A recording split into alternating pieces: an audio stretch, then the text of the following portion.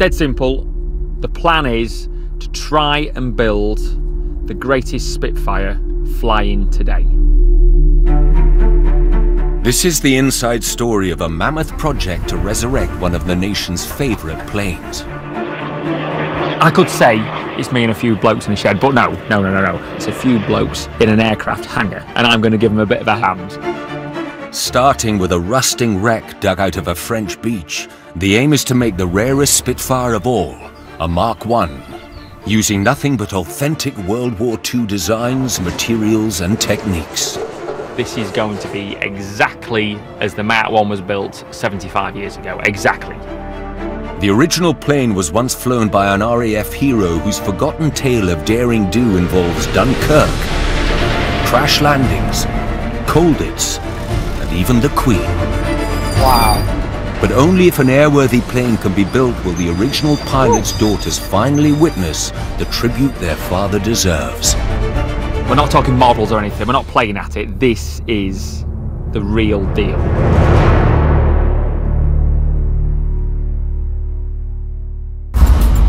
The Spitfire is arguably the most successful fighter design ever. Come on then, keep up. Produced in greater numbers than any other British combat plane, it was introduced in 1938 and wasn't taken out of frontline service until 1954. It's not very big, is it? Eh? Heck. Its V12 engine made it faster than anything else in the sky. It could do 350 miles per hour. Its elliptically shaped wings cut through the air to make it the best handling and easiest to fly plane the RAF had. It's not hard to look at, is it? Eh? Beautiful.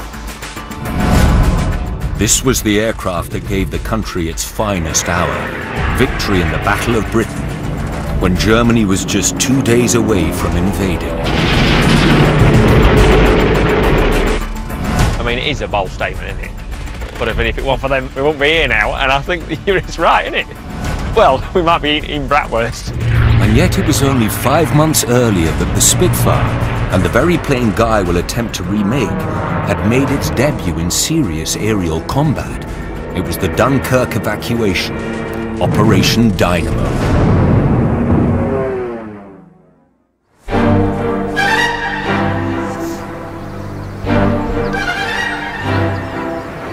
By May 1940, Germany had successfully invaded most of Europe. It relentlessly attacked the remaining 300,000 Allied troops who had been cut off in northern France. We shall fight on the beaches, we shall fight in the fields and in the streets. 19 Squadron, based at Duxford in Cambridgeshire, had been first to take delivery of the Spitfire. It was tasked with defending the troop evacuation. We shall fight with growing confidence and growing strength in the air. The commanding officer was a very special pilot. Geoffrey Stevenson, yeah, legend. He was trying to provide air cover during the mass evacuation. As fighter pilots came, it was as good as they got. Yeah, he was the man. Geoffrey Stevenson had flown in an early version of the Red Arrow's aerobatic display team before the war, with the famous ace Douglas Bader. Well, we know the name Douglas Bader, the tin legs. Yeah, tin legs.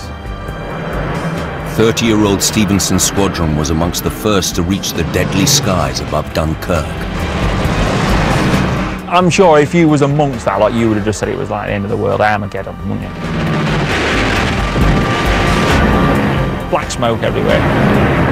It was like raining planes. And planes had been shot down. The anti-aircraft fire, bombs. Witnesses of the time say it was just carnage. It was carnage. 19 Squadron quickly proved the new Spitfire's worth, shooting down 4 Messerschmitts. But soon after, they were dramatically outnumbered. In the ensuing dogfight, 2 Spitfires were hit. One of them was squadron leader Stevenson's. Took a bullet to the radiator. He had to force land the Spitfire on the beach we're at now. It'd have been a bit messy. Drenched in boiling engine coolant and with a cockpit full of steam, Stevenson crash-landed into the beach. Somehow he survived. Refusing to give himself over to the Germans, he went on the run. We shall never surrender. Stevenson's plane, designation N3200, became a toy for the Germans. Yeah, it was a bit of a trophy to the Germans. I'd have a few choice words for them boys. Who had the last laugh, eh?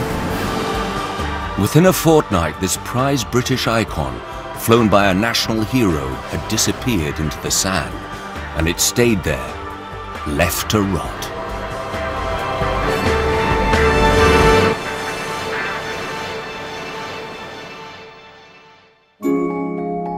But in 1986, the remains were unearthed, and eventually they came into the possession of two anonymous collectors obsessed by originality. They were determined to produce a plane that was precisely as Jeffrey Stevenson would have flown it during the war, so it could be displayed in air shows around the country. They sent the wreckage home to the old Duxford base Stevenson first flew it from. Today it houses a museum and the best historic aviation engineers in the world. We take pride in what we do, and they're put together properly with care and attention. Even the bits you can't see that are buried deep within the wing are done correctly. It's a bit like restoring fine artwork, I suppose, you know, it's totally, completely handmade. The ultimate. You can get to work for a Formula 1 team, but I'm not bothered. Are you bothered? I'm not really bothered. Go on, give me another pinnacle. NASA. Working with Americans, I won't get on with Americans. Who else? Give me another job. What else would be like? CERN. Oh, CERN, Large Hadron Collider. Yeah, but to be honest, I don't think I'm clever enough for that. Getting to work on a Spitfire with a Rolls Royce in it, that's the ultimate. You have made it, that's it. As well as following in the footsteps of the original workforce who built the Spitfire, using their exact same techniques. Look at that. Like a glove. Like a glove. Guy will learn about the power of the Spitfire's guns. I'm not much of a runner, to be honest. The speed of the ground crew. Right, where do you want me? Learn from the people that built and flew the Spitfire originally. It's amazing what you can do when the chips are down. It's amazing. I don't know what we've done without them. Do you? Experience the flight of his life, which takes a surprising twist. This is going to be a bit different, Guy. And uncover the extraordinary tale of the original pilot, Jeffrey Stevenson. I just feel very honoured to work on. I say, oh, it's a bit much. I'm a bit of a dither.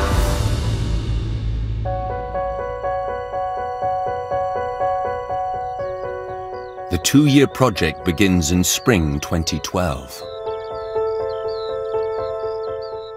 Guy's first day on the job begins with the wrecked remains of Stevenson's plane. I would be the sort of person that'd have something like that in my front room because it tells a story, doesn't it? But you'd say, what is the point in keeping this? But no. It's just good for useful bits of information. How pipes was routed, how bits of wiring was routed. You know, like, look in here, look at all that in there. You see? Dig about and you can find name tags on stuff. Look, here. Lamp port, look, on the wiring. There's just loads of... You know, don't fart near it, it'll drop to bits. Now, the first job we're going to do, we're going to put these oil unions down there, right? Put these here. They didn't know, they could have been either riveted in or bolted in, but as you can see here, these are bolted in. So ours will be bolted in as it should be. For the finished plane to be truly authentic, it will need a combination of refurbished parts and new sections built to original specifications. We were able to extract a few bits out of it, but as for the actual airframe itself, a new one was required. And the company on the Isle of Wight's got the ability to make that from scratch. But they're working from original drawings, just like we do here. Go on, and what sort of money? We're looking at about 200 to 250,000. You can see it, okay? Yeah. Hey? Yeah. That includes the tail unit as well. Oh, right, all right. 250, bloody hell. Bloody hell.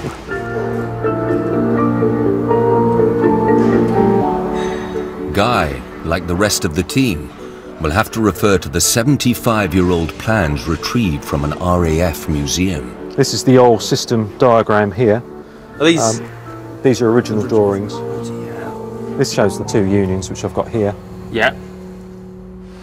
The unions are joints which connect pipes taking oil from the engine to the oil cooler. First job, yeah, working on a Spitfire. The first assembly jobs are relatively straightforward, but still vital. I'm making a bloody pig's ear of this. If these joints aren't fitted securely, they'll leak. And if they leak, the engine could seize in mid-air. As simple as any bit may seem to fit, every bit is critical in the end. If one bit fails, then another bit may fail, and then you have trouble. And what do you reckon to the blokes that had been building them back then? They seem to have a different skill set to what we have now. You know, we have difficulty in replicating them today. Is that right? Nearly half the workforce was female. Peggy Sugden started work at a Wiltshire Spitfire factory in 1942. We were pretty good at it, yeah, I'm very proud of myself actually. You could do it almost blindfold really. We were that quick and so easy really. We had to work 8 till 8, Monday to Friday, 8 till 5 Saturdays, and 8 to 4 Sundays. And we just had the 1 week off in July, just 1 week. That didn't bother me, I loved it. I never minded going to work. Back in early 40s, you're going to work knowing that the Germans want to come over and bomb you. Eh? Not easy. It's a bit of pressure, isn't it? I don't think you just wouldn't let that get to you, would you?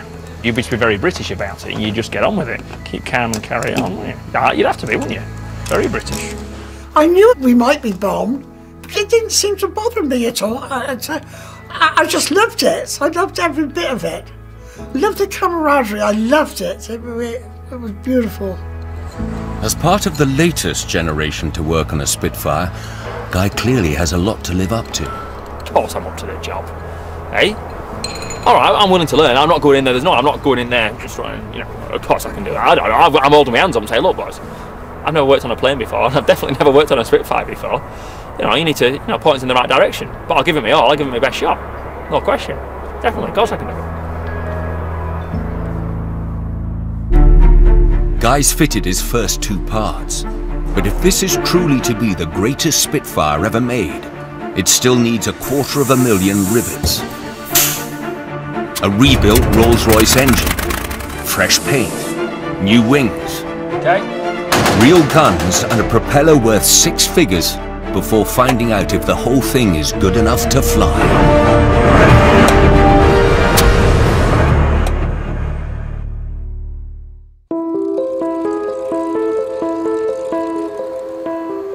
Guy Martin is helping to build the nation's favourite plane, a Mark I Spitfire. This particular aircraft, N3200, was shot down over Dunkirk in 1940, and now the wreckage is being used as the basis for the most authentic Spitfire to be built since World War II. We'll handle it. It won't be easy, as is clear on a recent restoration. The Spitfire was a complex, state-of-the-art aircraft. Yeah, the most sophisticated fighter the RAF had. Just look in here. Look at the way the buttons finished off. You see? I don't know press it. Do you know how I'm right to press it? No, best not press it. I don't want any bodies.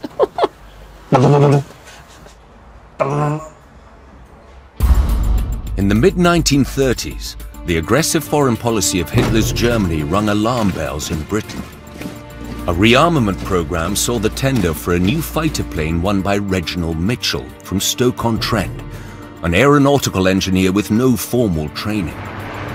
In 1931, his seaplane had reached a record-breaking 407.5 miles per hour. That design was adapted into the Spitfire. The first plane rolled out of a Southampton factory in 1938. It's the fastest single-seater fighter in the world. Every young pilot who took the helm immediately fell in love. I was 18. Now, all they said was, there's a Spitfire, go and fly it. If you break it, there'll be bloody hell to pay. Thank you. And I remember vividly walking out and seeing this lithe-looking thoroughbred creature sitting there. I thought, my goodness, am I in charge of that lethal-looking thing? I got in it, they showed me how to start it, and then I opened the throttle. and the acceleration was nothing like I'd ever known, and she seemed to hurl herself into the air with me hanging on to it. It was a thing apart, and it seemed to flow about the sky. It was responsive, it was very light on the controls, and it was a revelation. I remember thinking, well, this is lovely. I was mucking about around the clouds, and I've got to get this thing back on the ground, which is quite an important part of any trip, you see. And we arrived on the ground, quite simply, the aeroplane flew me. Squadron leader Geoffrey Stevenson, English gent and distinguished pilot, was in charge of N3200 when it was shot down. His diaries reveal what happened after he crashed during the Dunkirk evacuation.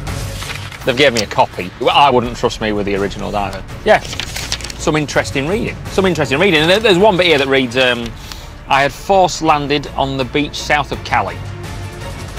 Was not a time for emotion, but rather cool planning. Nothing of the sort occurred. Nothing of the sort occurred. According to the diaries, Stevenson evaded capture for 11 days, walking 110 miles through occupied France to Brussels. He sought refuge at the US Embassy, but was turned away because the Americans were not yet part of the war. Yeah, well, he's a bit snookered now, isn't he? He's on the street, like German occupied really at that stage, wasn't it? If he'd have got captured, and they said, well, you're obviously a spy, kaboom, blown his brains out, no questions asked. Stevenson had no alternative but to turn himself in and become a prisoner of war. By May 1940, Germany had successfully invaded most of Europe, but Hitler was furious that Britain had rejected his offer of peace. The British Navy and Air Force posed a huge threat, so he ordered them to be destroyed. The plan was first to gain aerial superiority over the Channel before landing his infantry by sea. The Battle of Britain was about to begin, and the RAF needed more planes. Fast.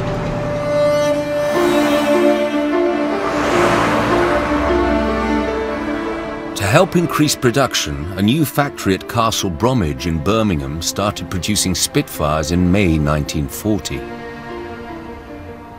Today it's used by the Jaguar Car Company, with works of art reminding the locals of the area's history. I'm not into modern art, and that's what we're calling that, isn't it? Modern art. But I can appreciate that no one's forgotten, and I think that's right. And then we've got here is a nose cone, and some knob has gone and graffitied it. Show a bit of respect.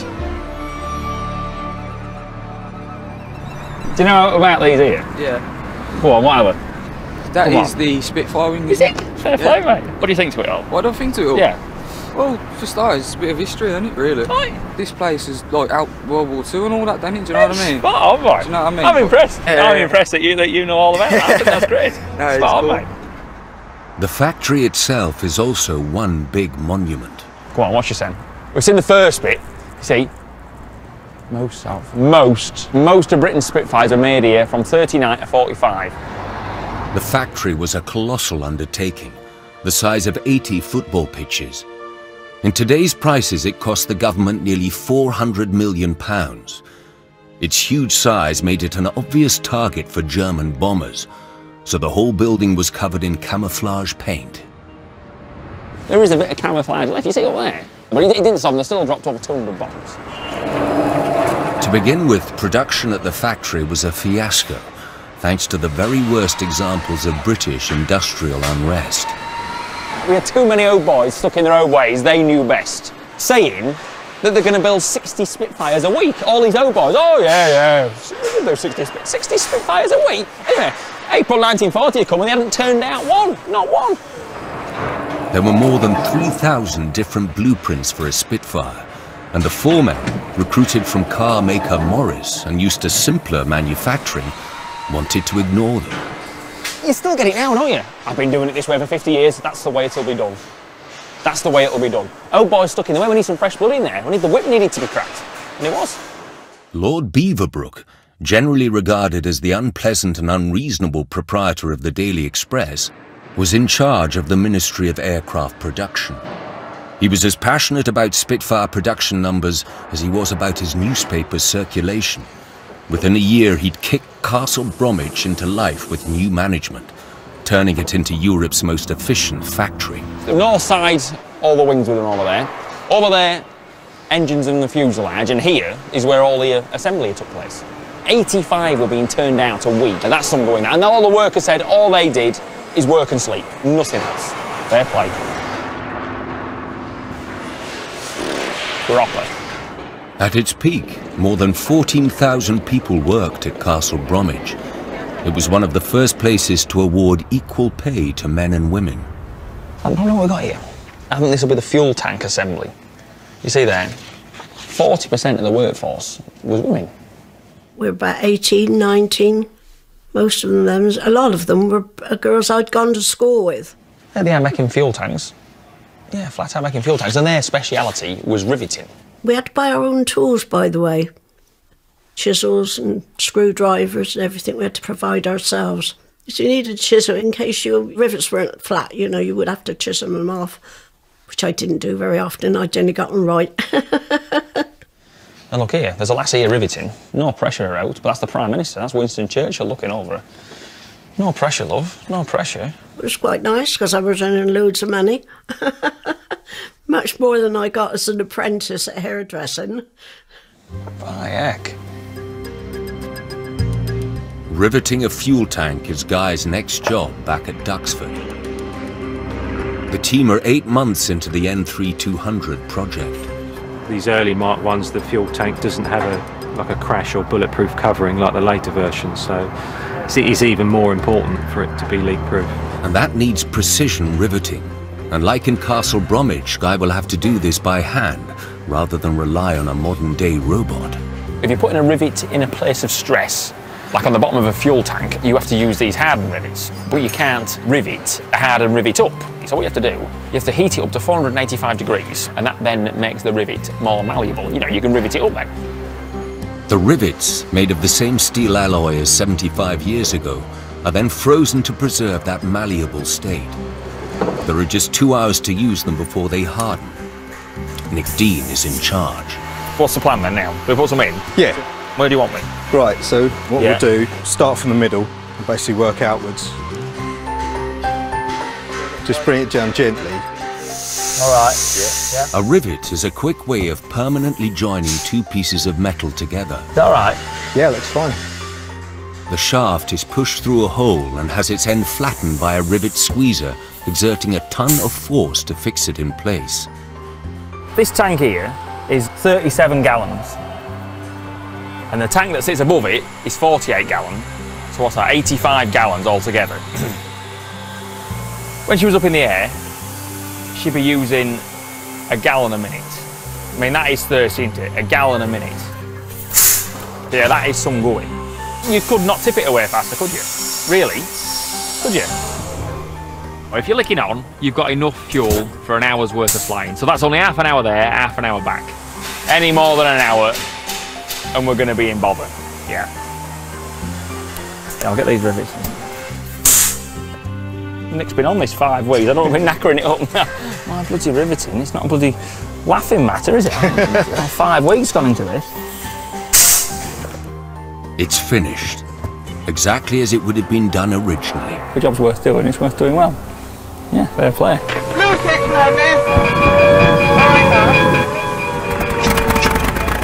The Battle of Britain began on July the 10th, 1940.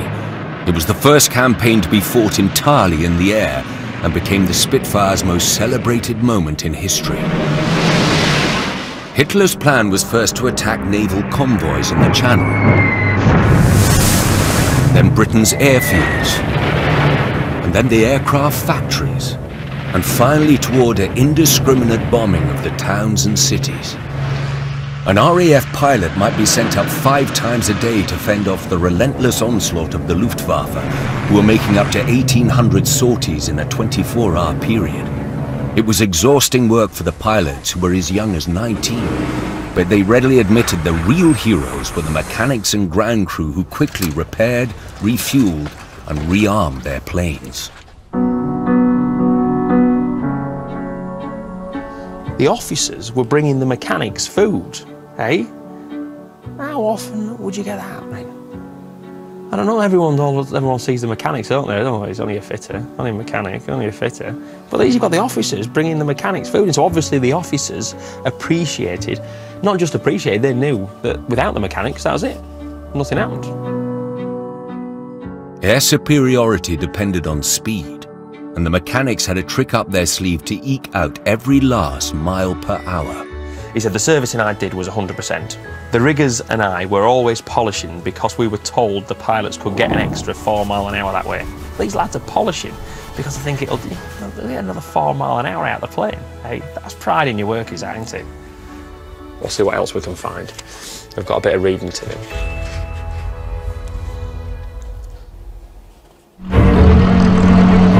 The Spitfire had enough fuel for around an hour's flight and enough bullets for 14 seconds of firing.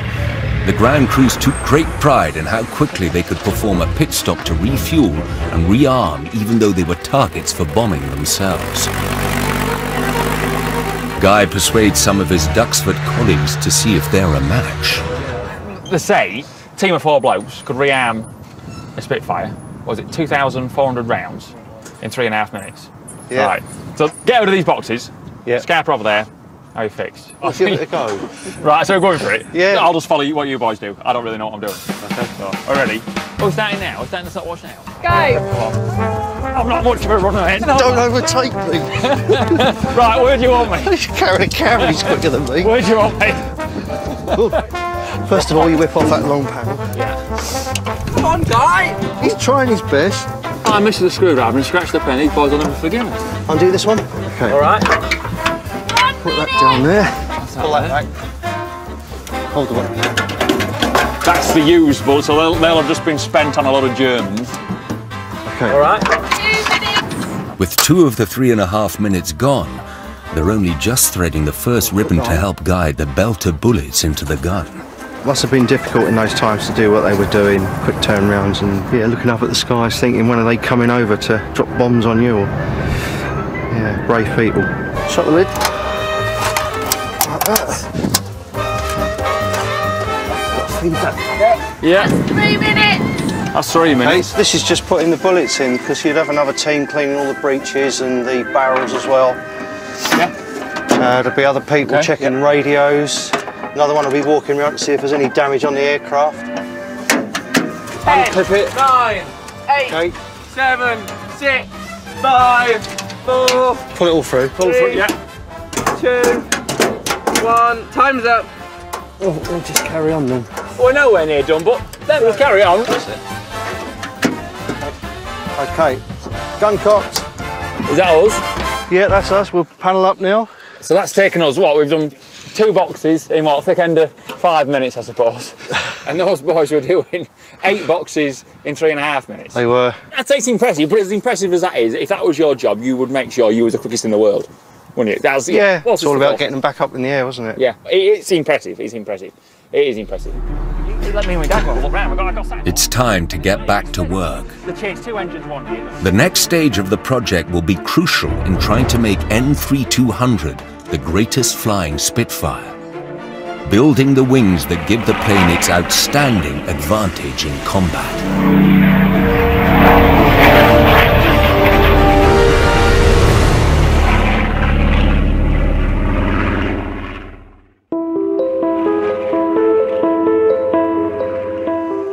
Guy Martin is helping out on a 2-year project to remake one of the rarest Spitfires of all, a Mark I. As you can see, we've got a lot of work to do. It was salvaged from a Dunkirk beach after crash landing in 1940. And that was when it was dug out in 1986. The anonymous owner has insisted everything is done as authentically as possible, using original techniques. No, that's not right. It's not perfect. It needs to be a bit tighter. Starting again. It's not right. I'm rushing it. Doesn't matter which panel you lift up or where you look, it's just attention to detail. It's absolutely perfect in every single way. The project is 10 months old and the fuselage is ready to be painted. John Loweth has 20 years experience and does the entire process freehand as it was done originally. The only difference is that these days there's no lead in the paint. To do the 4 coats of top coat, it will take about an hour. Early Spitfires fought mostly over England's fields during the Battle of Britain, so were painted brown and green. Later, as the fight was taken to the enemy across the Channel, they were painted grey and green to better blend into the sea. I've done probably about 10 aircraft. This one I'm quite pleased with. I do like this one. The plane is now ready for its most intricate parts, which will test Guy's engineering ability to the limit. The wings. This is Spike, he's the wing team All right, leader. Spike. Nice to meet you, mate. How's it going? All right, mate. Hey. All right, what's the plan? Right, now, here we go, 1936 drawing. This is basically what we call a general assembled drawing. Yeah. Building a wing begins with the internal framework of supports called ribs. Each rib is handmade and must be strong enough to withstand the stresses of a Spitfire's 400-mile-per-hour dive. We're making What's it, number 5? Rib 5, centre portion. Yes. You're forming that boom, which is called a top boom. Yeah. They start on the shrinker. In you go, that's it. The Spitfire's responsive handling relied on the precise curves of its wings. And here the bends of its frame are made by pulling the metal fractionally inwards. That's it, and just move it along every ½ inch or so. By doing that, that's gently curving that material. Without putting it under any stress? Without putting it under any stress. That's it. You see? Right, very subtle then. Very, very subtle. Bloody hell. When they put the beam on the layout board, Up that up there, like so. Spike's experienced eye spots a problem. Well, as I can see from Yours this, fitted a treat. from here Yeah. to there, that's slightly overcurved. Right, so it wants a bit taken out. Okay, so that want a bit taking out. Now, all right. Yeah, that's fine. That's just undoing everything that was done over there. You can't. That's what you can't teach someone that, can you? Hey, it's just like it's how many years you've been? You did that. This 30 years. 30 years, I've so. been in the game. Yeah. So the same on the bottom. Yeah, just same on the bottom. If you don't get it right, it don't fly. Or even worse still, the wings could fall off or break up. There's no substituting for the correct fasteners and procedures. You do it right or you don't do it at all. Basically, that's a goer. The first part is complete, but each rib can contain up to 20 different parts. To get to that there, take a week, right? But in a whole Spitfire, there's 124 of them. Hey, it's a week to make one. Hey, you can see we're going to be here a day or two, can't you? Hey, what do you reckon, Spy? What's next? One wing is made up of 3,000 different parts, and each must marry up perfectly to the next. Once the ribs have been completed, the largest parts can be fitted. Right, where do you want, mate? The exterior skins. 250 pins are screwed in so the wing can be fine-tuned before it's permanently riveted. So yeah, the whole idea is getting this edge here to line up perfectly. You see it? Up there, that's spot on there, isn't it? But up here, we've got a bit of a gap, and then it closes up back up there. It's taken off 5 times yesterday. It's been on and off 5 times today, and probably another 5 more times, just to get it perfect. It's all perfect. It has to be perfect. No ifs, buts, or maybe. It's perfect. Sometimes it can take forever. It's just been a bit of a perfectionist on the side, I think, where you're just not happy until it is exactly right. You know, you need that little bit of mentality, I think. The repetition of the job is probably one of the hardest parts of it. So it's very laborious, but it's got to be done right. The work continues. Back off again. Back off again. Unpinning, shaving, shaping, refitting, unpinning, shaving, and shaping again. A bit nervous. In 1940, it took just days to make a wing. Not today. A year per wing. A year per wing. So you don't get fed up with it? Not really. No? No. You? No. No? No. Good lads. It's finally perfect. Work of art. The section is then attached to the rest of the wing framework, it will take another 6 months' effort to complete. It was during the 3.5-month-long Battle of Britain where that sleek wing design helped make the Spitfire so effective. The Germans have lost one plane every 42 minutes. How's that, Mr. Goebbels? The plane was incredibly responsive, helping it to outmaneuver German fighters more easily than its Battle of Britain brother, the Hurricane. The Hurricane wasn't bad, but it was more like the cart horse and the racehorse, if you know. The Spitfire was the one you wanted. It looked better. It was a very beautiful aeroplane. It was better at altitude than the Hurricane, and it performed better. There's no doubt about that. It did perform better. I've flown both. Although the Hurricane shot down more planes overall, its job was to target the slower German bombers, and that was only possible because the Spitfire had first gunned down the more difficult-to-hit German fighter escorts. But the real key to success was the chain of radar stations along the south and east coasts, which meant the RAF knew exactly where the Luftwaffe were going to be. They could set a course to intercept, wait at altitude for the German planes to appear, then dive to shoot them down.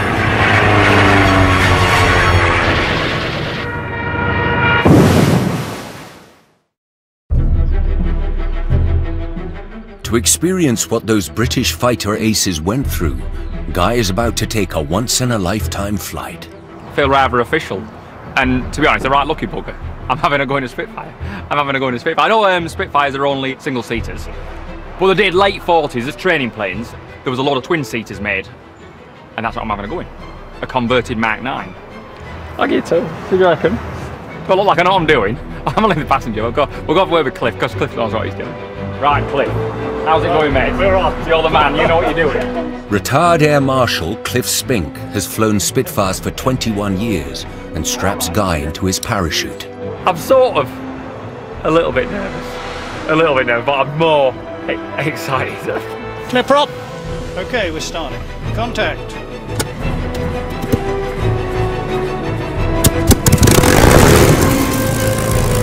Right, let's rock and roll then. Brilliant.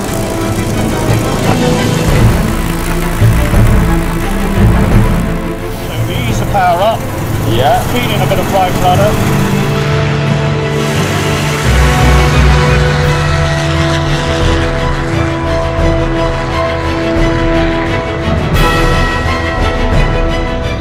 Well, what do you think, guys? Absolutely brilliant. We're doing just over 200 miles an hour. What a job, mate. What a job. Right. Put your hand on the control column. Yes. Okay. You have control. Okay, so as the nose comes up, the seat is forward. That's it. I'm doubling out 10 degrees. The left wing goes down, moves to the right. That's it. And by the way, look forward, and you'll see my hands are up here. I can see it, yeah. You're flying a Spitfire. That's jolly good, well done. Okay, I'll take you back, I have control. Thank you very much. Thank you. Meanwhile, completely unbeknownst to Guy, a Messerschmitt prepares to take off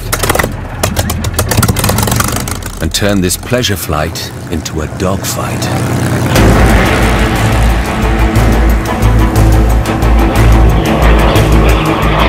Look over your right shoulder. Yeah. Because we might be about to get a surprise. Oh, what you got? What's this? You're about to see what it was like to be on the wrong end of a Messerschmitt.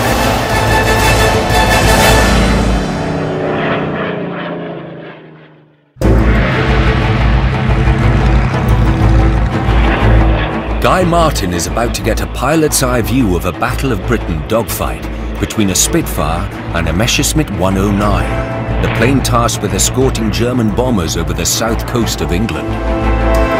You're getting nervous now, and you're thinking, I know the bad guys are around.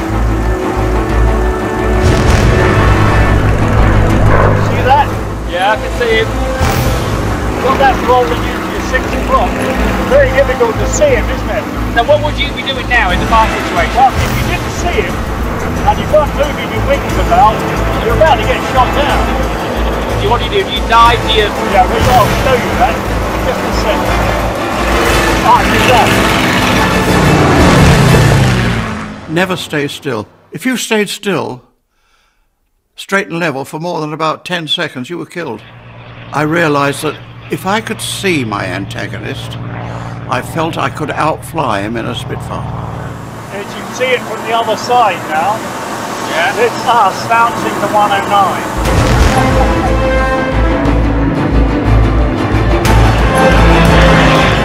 Right, now we really are in the fail state. Really. The art of dogfighting is to fly faster and turn tighter than your opponent, so you can maneuver them into your sights. You did this before, haven't you? Compared to the 109, early Spitfires had less ammunition, weren't as fast and couldn't climb as quickly. But they had two crucial advantages. They were less tiring to fly and had much better high-speed maneuverability. If you got in a dogfight, flying manual went out of the window. Be brutal with it, chuck it around, yeah. And a Spitfire would respond. Yeah, like that. In extreme maneuvers, it was possible to pull 6G, enough force to ripple the metal on the wings and severely affect the pilot. Pulling out of a dive, you can hardly lift your hand from the stick, and you feel your eyes going and you can black out. There was one time when I was right behind a 109 and it's you or him, and you'd rather it was him. I don't know anybody who felt that they had killed somebody. They'd shot down an aeroplane, not a pilot. I'm now coming up to about 400 yards. Now that is close.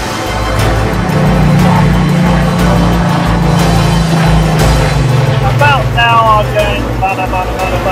And hopefully I'll hit him.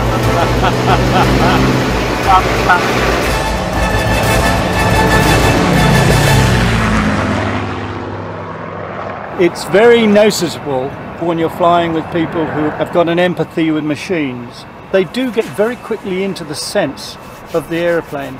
I mean, I could have given that to somebody else and they would have been all over the sky. So well done you. Oh, thank you very much. Yeah. I'm honoured that you let me fly. I'm honoured. That was really good. And you can say you've flown a Spitfire. Yeah, that's not a lie. I've flown a Spitfire. It's not a lie.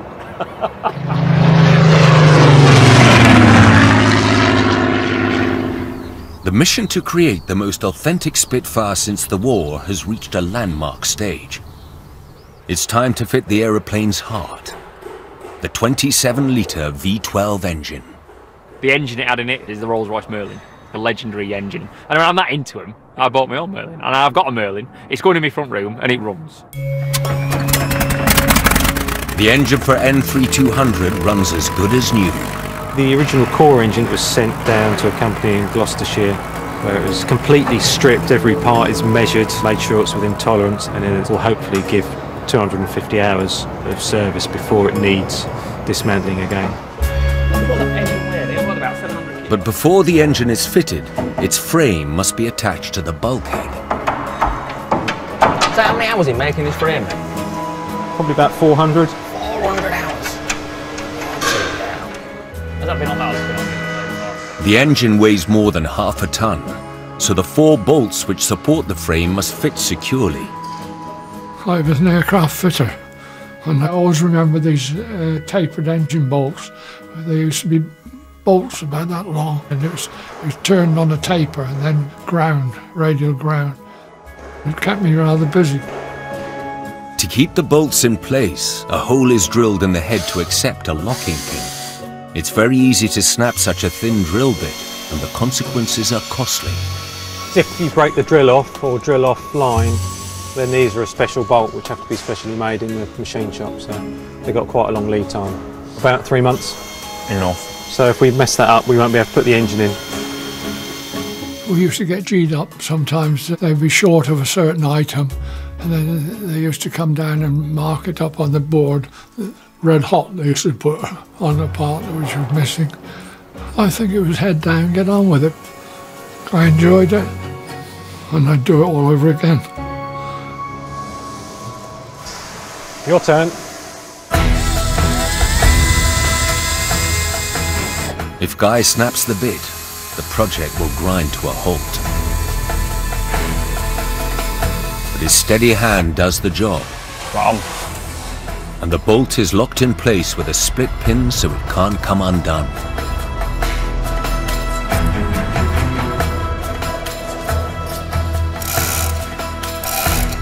The 1,000 horsepower Merlin 3, the same type of engine that was originally fitted to N3200, is hoisted into place.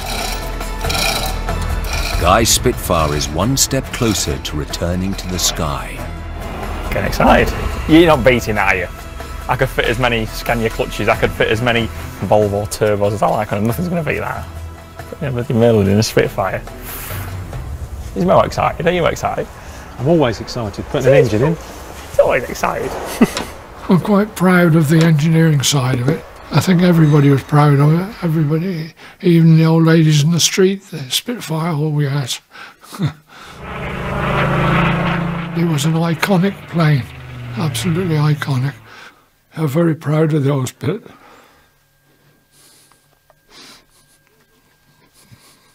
The decisive Battle of Britain offensive came on September the 15th, 1940. Germany launched 2 huge waves and Britain scrambled every fighter it had. The RAF shot down 60 planes and lost 26 of their own. Germany was due to invade just 2 days later, but with the RAF clearly still at full strength, the invasion of Britain was called off. The Spitfire had been instrumental in inflicting Hitler's first defeat, the first turning point in World War II. But it wasn't the last time the Spitfire played a crucial strategic role. Constantly updated to become more powerful and better armed, its versatility saw it serve in the Mediterranean, Burma, and the Pacific. In 1944, it provided an overwhelming force when the Allies took the fight to Hitler on D-Day, and was the first plane to touch down in liberated France before soon taking off to press home the attack. But star pilot Geoffrey Stevenson was missing out.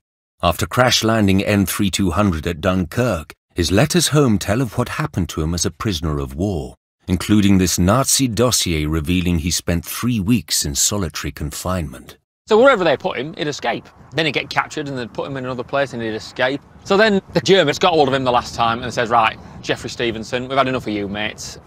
You're off to Colditz. And we've heard of Colditz, haven't you? You're not getting out of there in a hurry. And who did he meet in Colditz? Douglas Bader, his old mate. And that's when they started concocting this fancy glider in the loft of Colditz, planning this dramatic escape. Which never happened. It never happened, but it's a British spirit, isn't it? Even when imprisoned, he was a thorn in the Nazi side.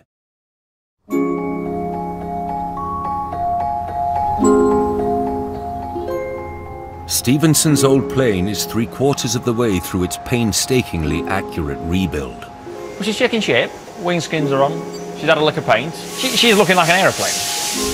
Even the oil unions, the very first parts Guy ever fitted, have been plumbed in. Today she's ready to have her wings bolted on, with 7 pins measured to 1/1000th of an inch. Each wing, they have 3 at the top and 4 at the bottom.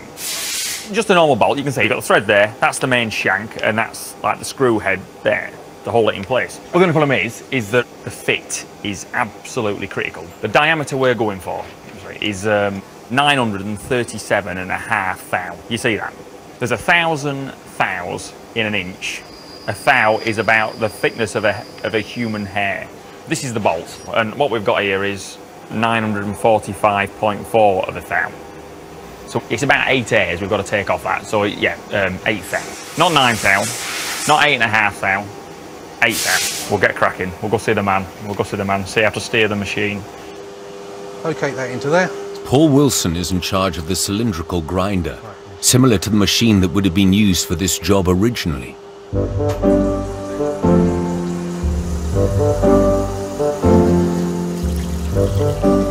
It takes an hour to try and carefully shave off the necessary 8 widths of a hair. That'll be your last cut. Guy's workmanship impresses Mo, the boss. His standards are perfect. Perfect. You could give him a job tomorrow without worry. And you could quite happily let him do most things on the aeroplane. You know, he's got the feel for it. But despite the care and attention, the pin is too tight to fit. That's because you've been holding it in your hand for the last 2 minutes. I know. We were stood there talking about, what was we talking about? Price of fish. And I've had that in my hands the whole time. You feel that? Feel how warm that is? It's really warm. Feel how warm that is? Stone cold. Yeah. Obviously it's been warm, it's going to expand. But the heat of my hands has made it expand enough not to go in the hole. That tells me that's 3 tenths oversized from what we made it on the machine. So the heat with him holding it in his hand for the last 15 minutes has grown that by 3 tenths. After half an hour, that'll cool down enough. That'll be perfect. Once cooled, Guy tries the pin again. It fits, and Mo is brought over to inspect. Yep, so far so good. Yeah. 13 more to go. Yep. Each wing weighs the same as 2 men. Okay, go for another push in. That's it. Look at that. Like a glove. Like a glove. Guy is left to make the final fixings.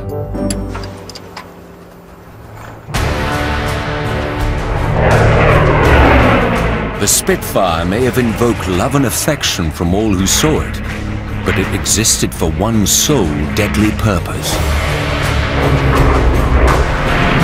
It was a mobile gun platform.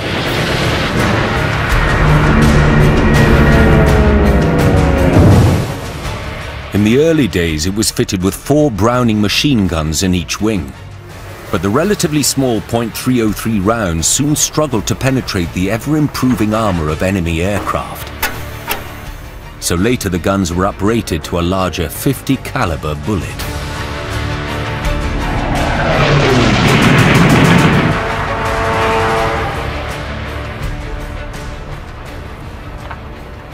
Guy wants to witness the destructive power of these machine guns for himself, and is meeting up with old friend Dave Main, an historic armourer. Now, mate. Right, how's it going? All right, fine. Yeah. Go on, what have we got here? Right, 50 caliber machine gun, developed in 1921. This is now still in service, and so it's got a life of 92 years. And this is how we load our rounds. This very gun was once used in a Spitfire and has now been adapted to use a hand trigger. So what you do is you get in behind your target area and then line it up and then obviously fire it. And then keep your fingers on the trigger. Bang, bang, bang, bang, bang, bang. Okay. You'll go. The tanks would hold roughly 300, 350 rounds of ammunition, which would last firing continuously of about 14 seconds. That's all they would get. Some of the dogfights were at perhaps from 25,000 feet down to 5,000 feet. And they'd just see briefly an enemy aircraft flash by or down in front of them, and they just give it a quick burst.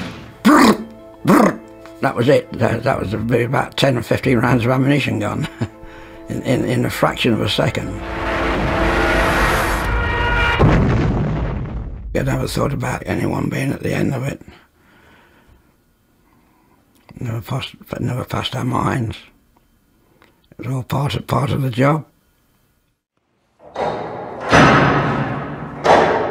To see how much damage such a short amount of firing time can do, Guy needs a target.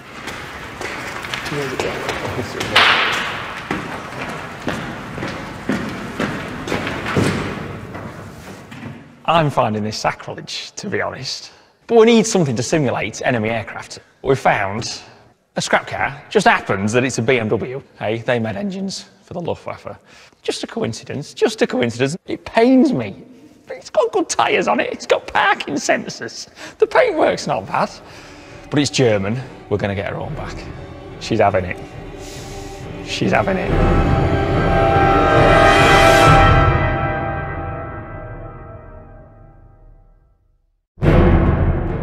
Guy Martin is about to find out what damage a Spitfire machine gun could do.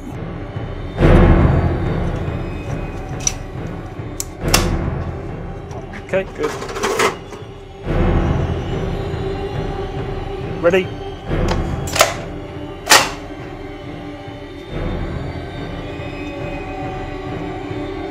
Ready? Yep.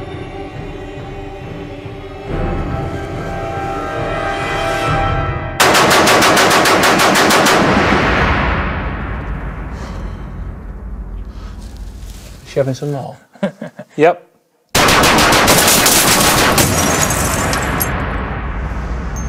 Put the windows through. Okay, you want to traverse one click. Yep. Come down slightly now. Okay? Yep.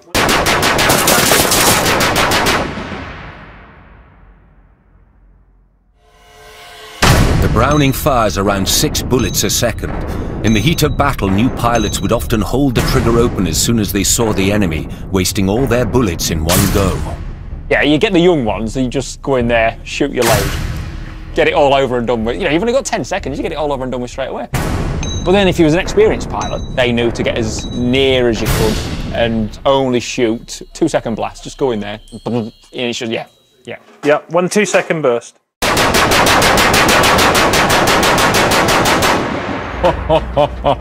I meant business there, she was having it. Certainly was. Again? And again. Firing from a static position at a static target is one thing. Firing from a moving platform at a moving target is far harder. They're coming towards you at 300 miles an hour. You're doing 300 miles. That's 600 miles an hour. And it happened very, very quickly. It was just a boom, and that was it. You were through.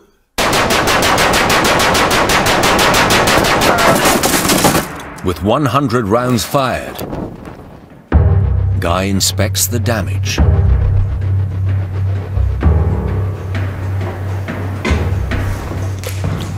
Well, it doesn't look absolute carnage, does it? It was all right, the bullet going through, but when that bullet's gone through your Messerschmitt or it's gone through your Heinkel, you know, it takes bits with it, and those bits then become like another bullet, and they just create carnage. Now, look here. Look, as that bullet's come through, it's picked up the shrapnel, and it's just gone everywhere. Look, it's ripped the bloody radio out. It's ripped the bloody radio out. And look at, I was just looking at the bonnet. It's crackers. Come and have a look here. Come and have a look. Come and have a look. It's ripped half the engine out. Hey? And that's what pilots were trained to do. You know, you go for the pilot, go for the engine. They were the two things that was going to stop the plane the quickest. But then just kind of look around the other side, it's just mad. I mean, look there, we've nearly turned it into a convertible. Hey? And then you look at that door. Look at that. That sort of sums it up, doesn't it?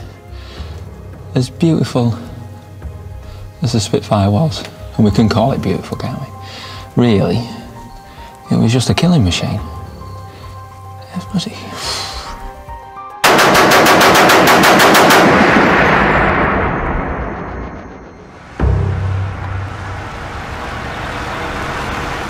Guy returns to Duxford to fit the final part to N3200.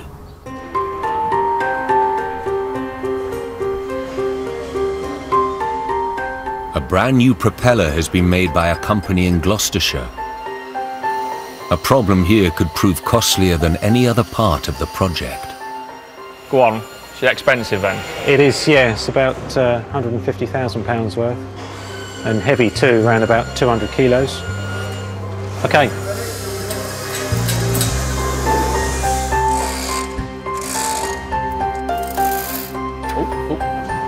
Another one. Okay. Bit more. Go on. Up. Now down. Okay. Have you ever heard of a prop dropping off while in flight? I have when they've been testing.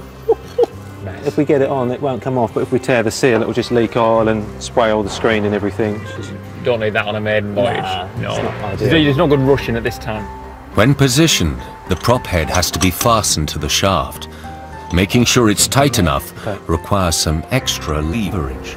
If I'm hung on the end of that, you know it's tight. You know it's tight. FT we call it. Yeah, she's tight. Okay. All right. Yeah. I worked at about 6 foot, just hanging on it. Then I'll hit it with a hammer. Okay. That's very tight now. Well, so we're getting there, Mel. Yep, that's good. Once the engine covers are back on, the aeroplane will be complete. N3200 will be ready to be flown for the first time since Jeffrey Stevenson crash-landed in her. In 1945, the Americans liberated Colditz, and Jeffrey Stevenson was released. The war was over. Stevenson resumed his distinguished career, serving both King George and the Queen in the honorary role of aide-de-camp, assisting them at military events. Air Commodore Stevenson, commanding the static display, escorts Her Majesty. So yeah, pilot for King George, bit of a helping hand for the Queen, eh? Wasn't playing at it, was he? He wasn't playing at it. Then in 1954, Stevenson was selected as a crack pilot to test the supersonic Sabre jet fighter in the USA.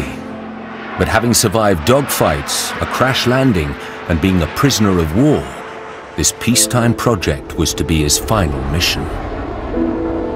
An early design fault led to him losing control and crashing before it was possible to eject. Jeffrey Stevenson died aged 44, leaving 2 daughters, Varian and Victoria. He was the boy. He was the boy, yeah. So he's saying, well, whatever we do here, we've got to do the job right, haven't we?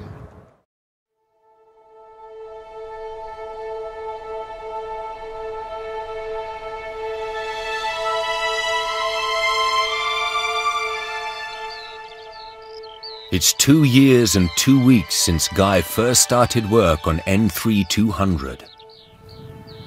He's about to see if she'll fly. If everything goes well, she'll be granted a permit to fly and be one of just 4 airworthy Mark 1s in existence. She's looking a treat. She's looking a treat. To add to the occasion, Guy's invited along some rather illustrious guests related to the plane's pilot, Jeffrey Stevenson.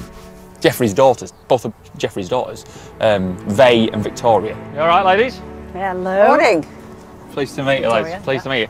Victoria was 7 when her celebrated father died, while younger sister Varian was just 5. Our father was very kind but strict person, and it's a great shame he died so soon. We've never really sat around and talked about my father. So to be here with Tor, you know, and remember, you know, Daddy, and experience this together, that's why it's special for me. Right, ladies. Yep. Are you ready? Yes. Are you ready for this? Okay. There's a lot of planes. It's the one there. Okay. Well, here, lads. Yeah. Open the door, please. Cheers, mate. Right. Wow. Beautiful. Ooh. Gorgeous. There was a plane that, you know, it was part of his life that he sat in and flew all those years ago, and it just looked, I don't know, friendly.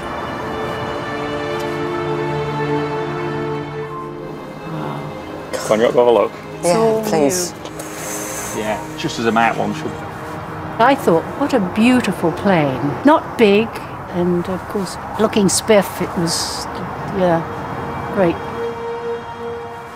And just look at it, there was a picture of the plane on Dunkirk beach, right, and you could see from there that there was this rear view mirror there. You see that mirror on the back there? That's not a standard thing on a Spitfire, but they say your dad had this idea, he wanted a rear view mirror, so that was nicked off an MG car. And they could see from this picture, there was a German stood on it, like proud as punch. And that's where they replicated that, so that's not on any other. That was just on this, just on your dad's. I don't know, I can almost feel him here at the moment, actually. I can almost, I mean, he just would have, just loved getting in there. Seeing all this, and seeing the Spitfire, and seeing Tor in the Spitfire, particularly. Like father, like daughter, eh? I mean, Tor has the same sort of colouring as Daddy, has the same bone structure, obviously a little bit smaller. How do you start it? Is there a key? It's brought it all home, and I don't know, it's, well, you know, I was so young when my father was no more, And now doing this, I feel like, you know, I know a lot more about who he was and what his passions were, and aeroplanes, which was a major part of his life, aeroplanes. It's remarkable, absolutely. You're happy? I'm happy, and I'm sitting in it right now. Sitting in your dad's plane. When this plane left Duxford in 1940, it never came back. Now it's time to see if she can return safely to the skies.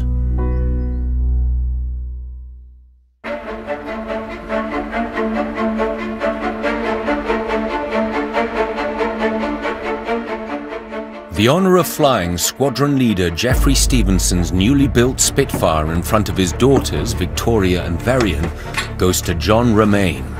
He's one of the most experienced Spitfire pilots in the world.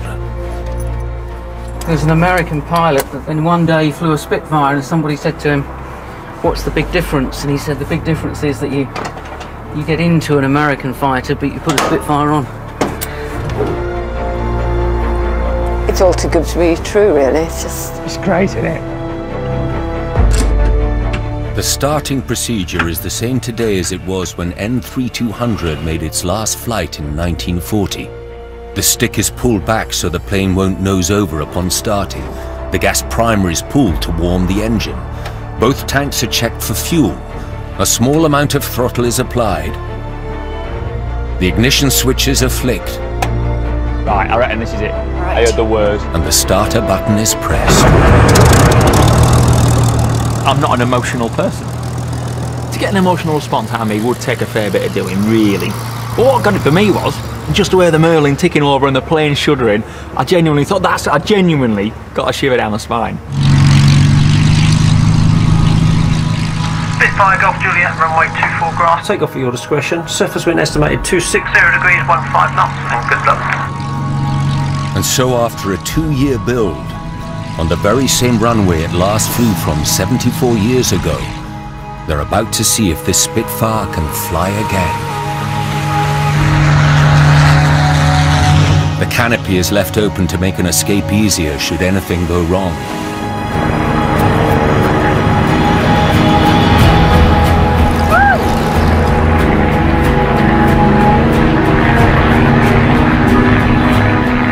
It's just all a bit magical. That's your dad's plane, eh? A little tinge of sadness too, I suppose.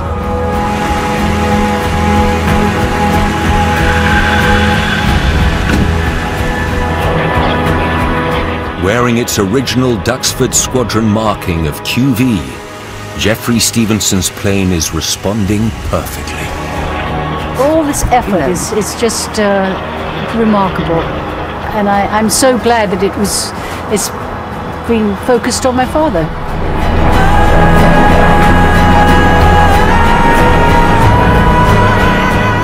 Oh, look at that! Yeah. Look at the speed!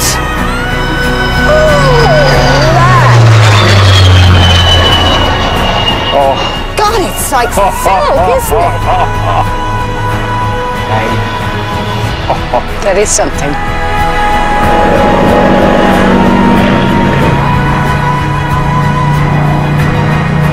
He would have just been overjoyed to think that it's up and flying again. That would be...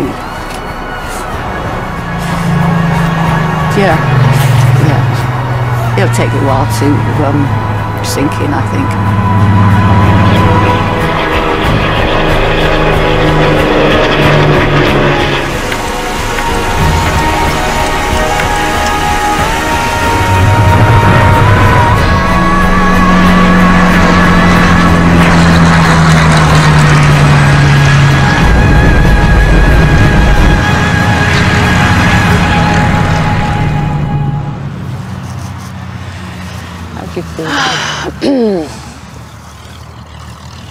Bit quiet. Yeah. I don't know what to say, really. It's amazing that they've done that. These folks put it all together again.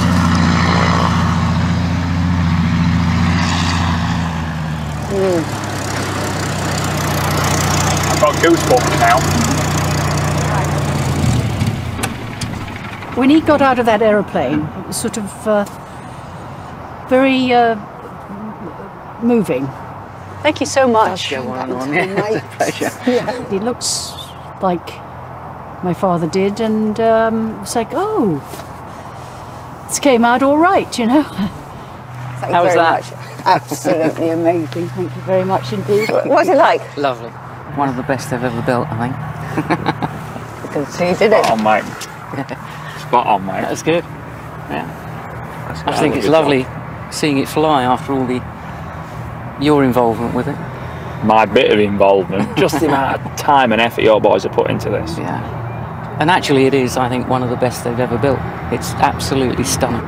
So is it going to get a certificate to fly? Oh, most definitely. Yeah? Yeah. Brilliant job. Well, thank you very much. My pleasure.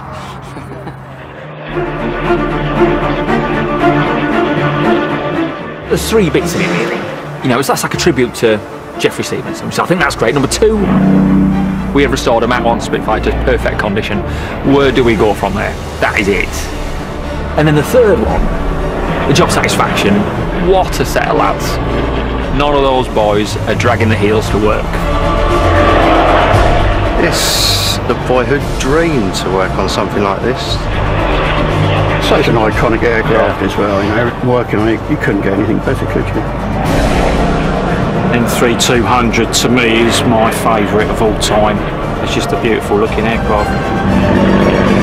We're all normal guys doing what we enjoy doing, but at the end of the day we've been given the task to make a Mach 1 Spitfire the best we can.